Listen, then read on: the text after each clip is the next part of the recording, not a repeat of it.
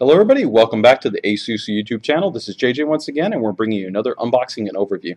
Today what we're going to be focusing on is one of the newest GPUs to come to the market, which is NVIDIA's brand new GTX 560 Ti 448 version. Now this is a little bit different than the previous GTX 560s that have come to market because there's an actual change in terms of the actual architecture. The previous generation architectures were limited to a 384 core design and variations actually on clock speeds, where with this generation that's not what we're going to be looking at. Now the real purpose as actually bringing this GPU to the market is to kind of help solidify the mid-range or the sweet spot of what a lot of gamers are looking at, which is really focusing at that high-resolution 1080p, but while maintaining kind of all your eye candy. So what we're going to be discussing is actually what we have right here, our ASUS GTX 560 Ti 448 edition, and some of the unique characteristics that this card has, such as our super alloy power design, in terms of the VR power componentry, also our DirectCU II Heatsink Fan assembly, and even our latest generation of VGA software GPU tweak, which allows us to have advanced monitoring, control, recording, and even overclocking abilities. So we're going to go ahead and first start off with actually a little bit of overview of the external packaging, some of the unique characteristics regarding the card, and then we'll go ahead and actually jump into the unboxing. So let's go ahead and take a look at what we have right here. So see right here, we've got the GTX 560 Ti 448. One of the callouts that we can actually see right here is that the unit comes with a different type of memory configuration. Your standard GTX 560 Ti's come with 1024, approximately 1 GB worth of memory. These cards actually come equipped with 1.280, so 1.28 gigabytes in terms of the memory. Now that's going to be advantageous at a little bit higher resolutions, where with sometimes the lower end cards like a 550 or even the standard GTX 560, you might be limited in terms of running at a 1080p resolution, but also incorporating advanced anti-aliasing. And anti-aliasing is a key technology that can help clean up your image and reduce jaggedness in terms of your polygons or your images that are on screen. So this is a great feature in terms of helping solidify what we discussed in terms of having all your image quality, but while still maintaining a high resolution. So outside of that, of course, we have the 448 cores versus the previous 384 cores. That gives us the advantage of also just being able to keep a higher level of image quality consistently present within gameplay and improving not necessarily maximum frame rate, which would be improved, but minimum frame rate, which is really kind of the key attribute in terms of gameplay experience. So with those kind of items noted, let's go ahead and actually jump into the box and take a look and see what we have here.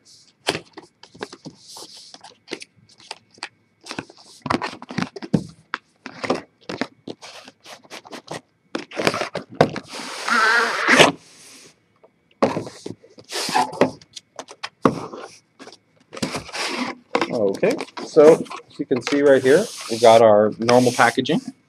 So of course it comes with our high quality foam inserts here to go ahead and make sure to protect everything. We're going to go ahead and remove the card. We'll touch on that guy in a second.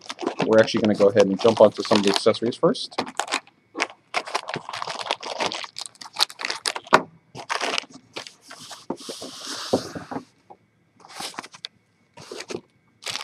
So one, we've got our extended length SLI ribbon. So this is great, or SLI bridge. This has been specifically designed because, of course, our cards are equipped with our DirectCU II heatsink design, which is a triple slot design. So this allows you to go ahead and still be able to run 2 of the cards. Now, one thing to consider is that there is a little bit of a difference in terms of SLI compatibility regarding the GTX 560 Ti 448s, is that they actually do support 3-way configurations, unlike your previous GTX 560 Ti's, which were limited to two-way configurations. We also have a DVI to VGA adapter for you guys that are still using legacy panels. And then we have our standard PCIe power connection to Molex power adapter. So those are your 3 main accessories that we have included in here. Now we also do have actually a software and manual guide installation disc. Now you do want to make sure to actually keep a hold of this guy. While you're definitely going to want to go over to NVIDIA.com and download the latest detonator drivers, GeForce drivers that are available, you actually do want to use this disc to actually reference the latest version of GPU Tweak, which is our actually software utility to control and monitor your graphics card. So we can see right here, we've got our actual GTX 560 Ti 448, and one of the first telltale signs that we can see in terms of it being different than the reference design is actually going to be a 2-slot type card. So we can see right here, this is actually a triple slot card. Now the main reason why we've incorporated this type of design is it allows us to utilize a much larger heatsink and fan assembly. And the main reason why we do that is, for one, it's going to give us superior temperature performance, but it's also going to allow us to have larger actually diameter fans, with using larger diameter fans, we can actually increase the airflow rate, and that's also going to allow us to run these at a lower RPM rate, so ultimately giving you cooler temperatures, but also going to be significantly quieter, especially under gaming load. In most situations, even with running the most demanding games, take for instance like Battlefield 3, Batman Arkham City, anything you want to pretty much throw out this card, you're going to be in most situations probably not exceeding about 25 to 27% of the actual fan's maximum rotation. What that really comes down to is that you're going to have a almost inaudible operation of the graphics card. Most situations you're going to probably be hearing other items in your system, not the GPU, which is great because it's not going to detract from the gameplay experience. So if we go ahead and start a little bit of a 360-degree tour here, let's take a look here at the front of the card. So in the front of the card we have all our display outputs. We can see right here we've got two DVI ports, and we have our dual link support as well, so that's going to be great for standard 1080p monitors as well as high resolution panels like 30-inch panels.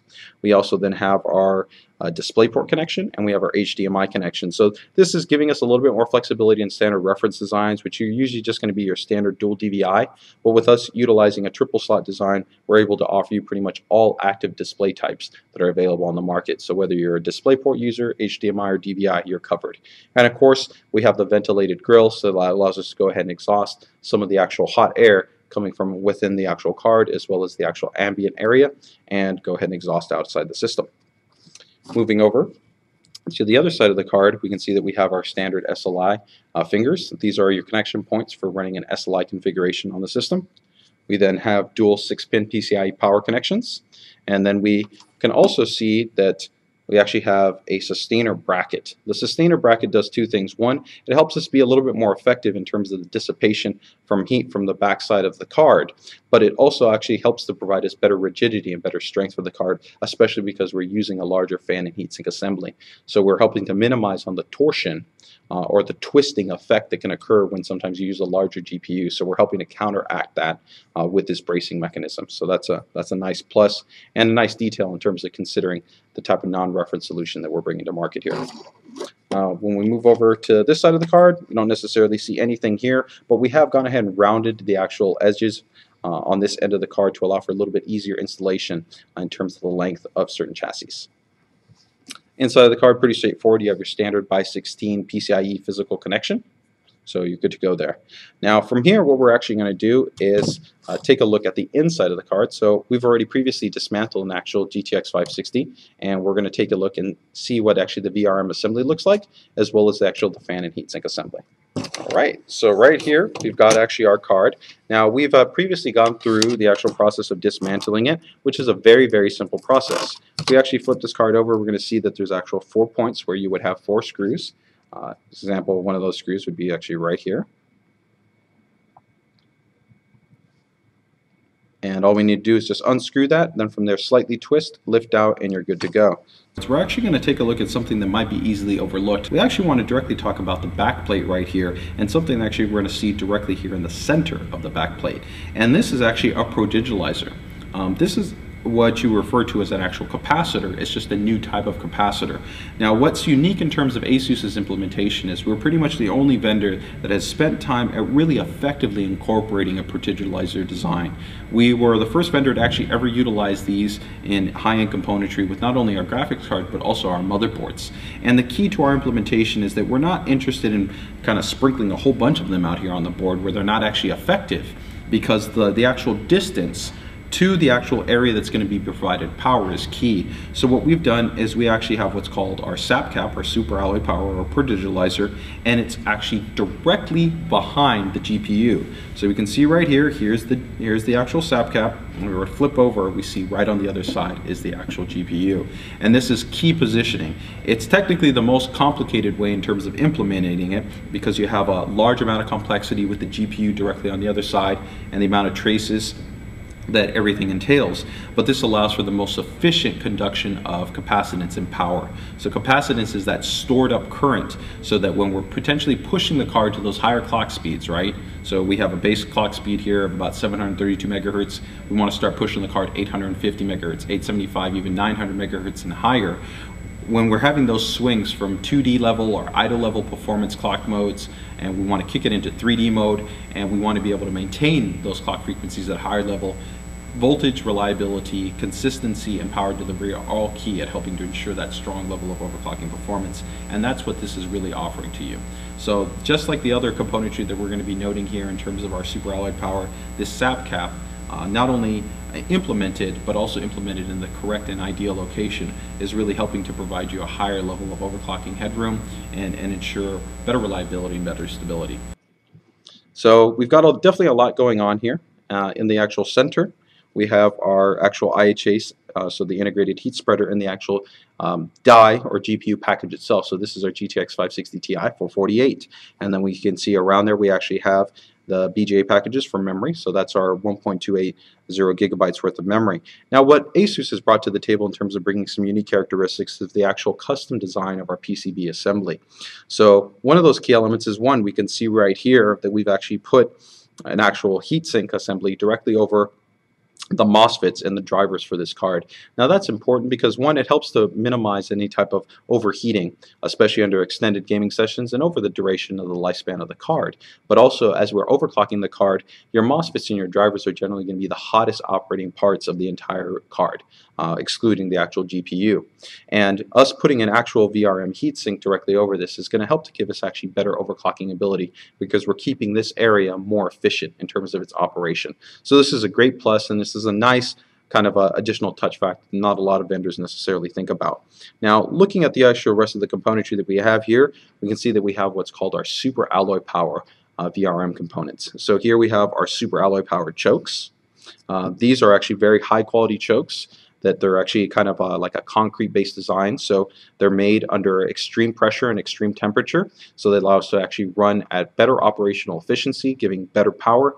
They're overall a more efficient part in terms of the choke design, and they also help to minimize on noise output, especially when under load. So this is a really high quality choke design above the standard reference component, and that also goes in tow with our actual capacitors. The MOSFETs and the chokes all comprise our super alloy power initiative, so they're all made under that extreme temperature, into that extreme pressure design, using high quality metallurgic process to go ahead and give us the best quality components that we can put here. So at the end of the day, what that really means is that we're just providing you a better class of part to give you better operational efficiency, means lower temperature, longer lifespan, and overall more headroom in terms of the power delivery that we can offer to the card for overclocking purposes. So we've got, once again, super alloyed caps, super alloyed chokes, and then the MOSFETs underneath here. Now we've gone ahead and also done some protective design implementations as well. We can see right here we actually have some fuses here in the corner. This is a special ASUS design exclusive as that we call fuse protection. This is kind of like a fail-safe mechanism to help to minimize any type of damage that can occur to the GPU and to the card from, let's say, an overvoltage or an overcurrent potential issue, where potentially your power supply or surge protector or different things that you might not have in place might not be there to potentially have this card not fail from, like I said, a spike, a surge, sag, different things like that that can occur with variances in power when it's being supplied to the card. So that's a nice plus as well.